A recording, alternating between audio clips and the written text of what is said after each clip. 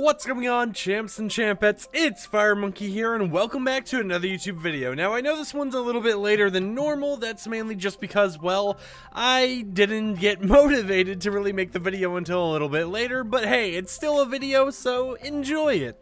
Anyways, in today's video, I'm going to be talking about my history trying to motivate my friends to start YouTube channels. Some of them got motivated just from seeing that I did YouTube myself. However, we'll be talking about why these people with their mindsets of doing YouTube are failing, and I guess some little bit of advice throughout. So let's basically start this off by talking about why I motivate some people to do YouTube.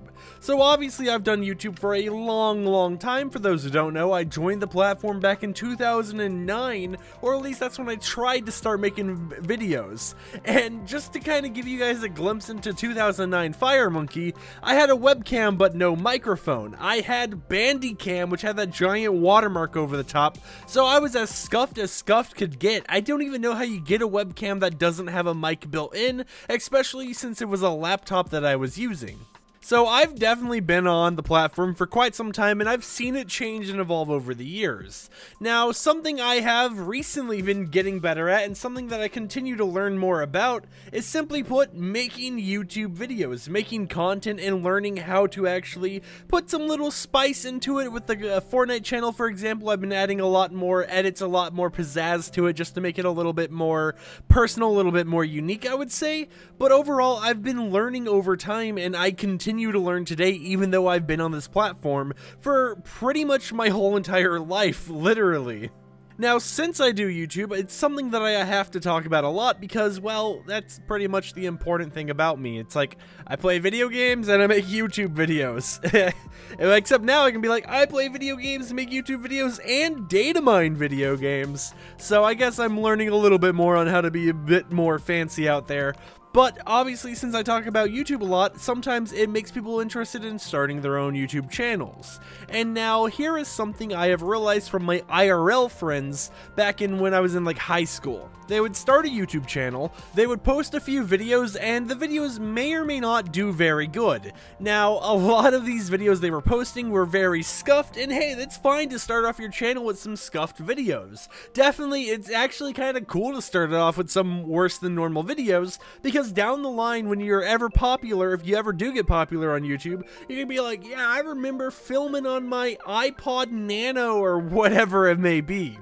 And, they won't see that much growth on their channel because, of course, they're not. It's their first few videos on the platform, and you're not going to be getting that much growth, especially if you don't have thumbnails, especially if it's just like a normal generic title, there are no tags. If there's nothing of that sort, of course, your video is not going to be found out that easily. And obviously, you don't want to do stuff such as sub for sub or advertising because it just gives you inactive subscribers most of the time. But the reason I want to mention that, oh, hey, their videos are obviously aren't getting that many views is because, well, they quit.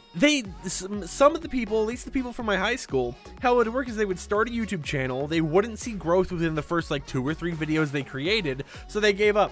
A lot of people just think YouTube's going to be an easy way for them to hop on, make money, hop off, easy way for them just get fame. When in reality, you might, by some luck of the imagination, some stroke of the imagination, get lucky enough to just blow up out of absolutely nowhere.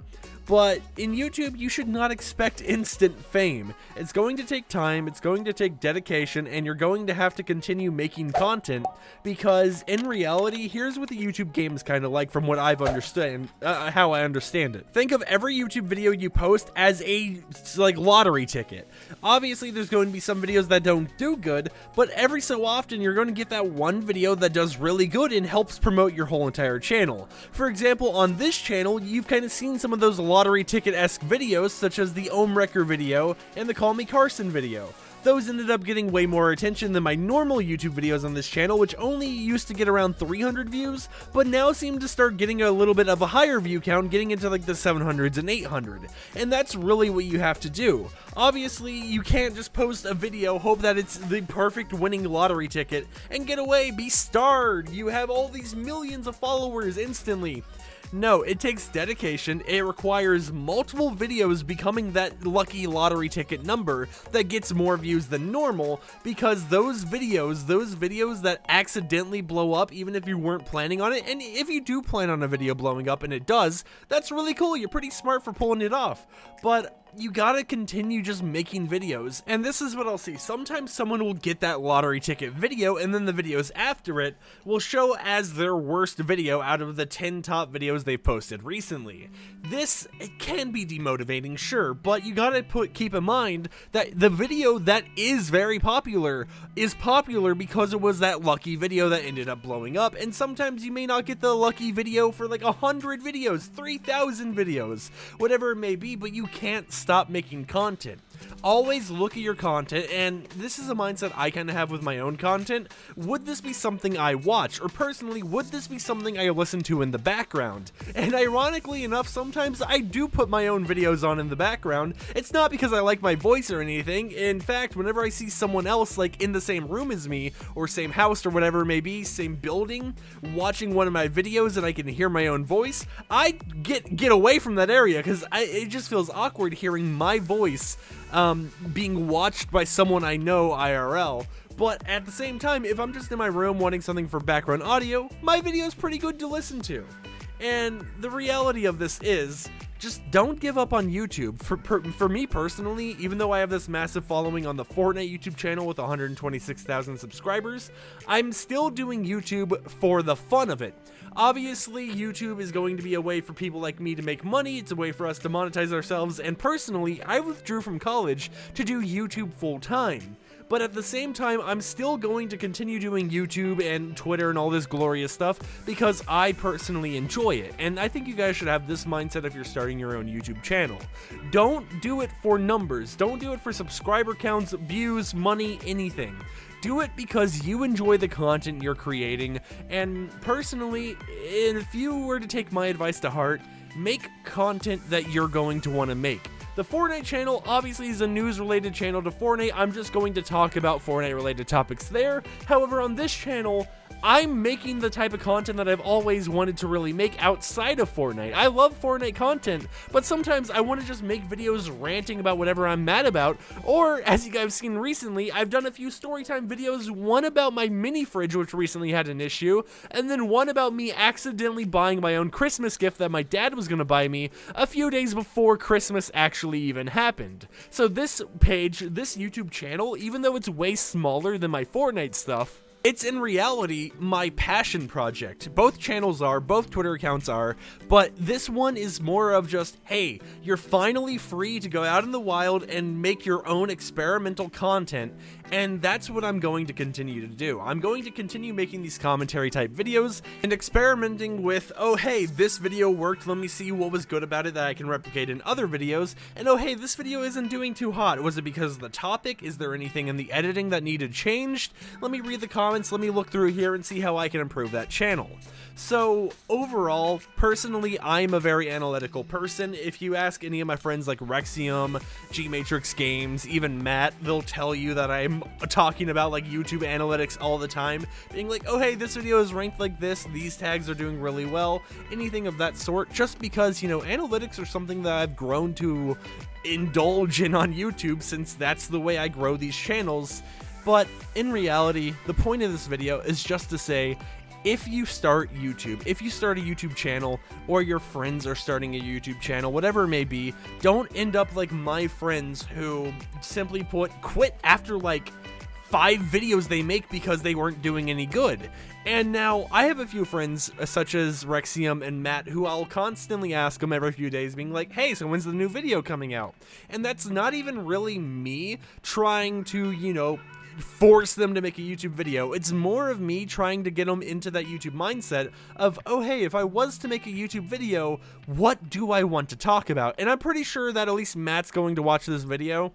So my message to you two specifically, and anyone who's watching this video could use this message if they really wanted to, go out there, make what you want to talk about. Personally, for me, if I, like, sometimes I'll take a day or two off of this channel if I don't see anything I want to talk about, but I will find something to talk about, and I don't care about if it gets views, if it doesn't get views. I'm just going to talk about it because I enjoy the topic. So what are you waiting for? Just get out there, start working on your own content, and start growing your own followers. Especially for Matt and Rexium, I know you two have some untapped potential that you could be putting into your YouTube channel, and once that potential gets seen by others, you could definitely make it somewhere on the platform. It's just a matter of getting on the YouTube grind, and obviously, even though I'm saying, hey, make videos, I do want to mention, don't make a video like 24/7 just because you think, oh, I need to try getting a new lottery ticket out there. Because in reality, YouTube burnout is a real thing where people focus on YouTube way too much. They grind at daily videos non-stop, and I guess that could kind of be seen of what I'm doing, but it leads to burnout where they just don't want to make videos in general. For me personally, even though I'm doing daily videos, it's still a passion project to me. It's just still my passion, my hobby.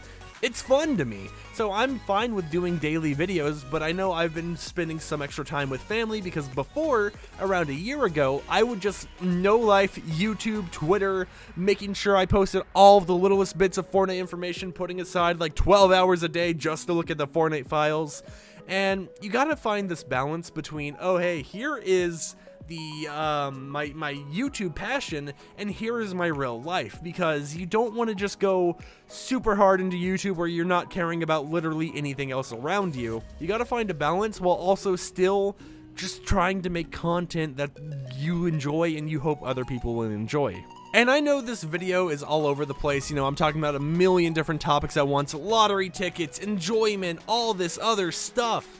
But what I gotta say is this, the reason why it's all over the place is because I enjoy YouTube. I enjoy this topic, and it kind of sucks to see when I have these friends who definitely could get a following on YouTube if they tried hard enough, if they, you know, started putting more interest into, oh hey, does this thumbnail look good on YouTube? Does this description, this title, does it all fit well? Are my tags good? And they just post a few videos and then give up because they never got that much attention at all. And I will still try to push my friends who, you know, are doing YouTube or starting to do YouTube, and if they need a push in followers and I see a potential in them growing, I'm going to try hyping up their channel, you know, getting people to subscribe to them. But at the same time, I can't be the reason your channel does what it does. You have to put your own, like, efforts into a channel, because I am not going to try carrying someone else's stuff through the dirt, through into the sky, when that is their business, technically. That is their branding. I just want to put this video out there because, personally, just saying this, I feel like it helped me just kind of ramble on about this geeky YouTube stuff I love, but at the same time, there is a group for everyone on YouTube. There's literally people who have a following for, like, smoking cigarettes. I'm not even joking. There's a following for anything. So you just got to get out there. You just got to make content you enjoy and you want to talk about, and let the growth happen naturally. Sure, collabs may help you or whatever, but still, just, you've got to put the effort into it to kickstart your career on YouTube if that's something you want to do. So let's quickly kind of recap my bits of just talking in this video and shorten down what I'm getting at. So for starters, let me mention the beginning points of this video. I don't even really remember them, but I'm just going to try going through what I was getting at. I've tried motivating and helping my friends who want to start YouTube channels start their YouTube channels. However, there's people who think, oh hey, my first 10, 15, 30 videos I make, they see that they're not doing good, and it could be because of multiple things. It could just be because the content's low quality, it could be because no titles, no thumbnails, whatever it may be, but they give up because they aren't seeing any growth rapidly, and no one should be expecting to just post one video and suddenly they're famous. It doesn't work like that. You have to put effort into it like it's a real job. And not only that, but if you are doing YouTube and you are making videos, you gotta make sure that you're not just posting one video every 2 years. Because while some people can grow like that, the only people I've really ever seen grow who post maybe 1 or 2 videos every few years, every few months, whatever it may be, are those who, like, for the most part, either already had a massive following, are an animator, or something along those sorts where they have a lot of editing in their content that makes it unique compared to others. So you obviously can't post one video every 3 years, go on a hiatus and come back. You have to still post every so often, or else your channel is going to hurt because you're basically neglecting it. And at the same time, you want to make sure this is a passion project and not something that you're just going to completely screw yourself over for. With that said, I hope this video could bring you some motivation, whether you're just trying to find motivation in general, if you're trying to start or continue a YouTube channel. And if you're one of my friends, hopefully this helped you out. Hopefully it motivated you to finally making a YouTube video. I'm watching you. Well, that said, if you enjoyed today's video, consider subscribing and post notifications enabled to never miss an upload. Like the video if you liked it, dislike it if you dislike it, and I will see you champs and champettes next time. Peace out.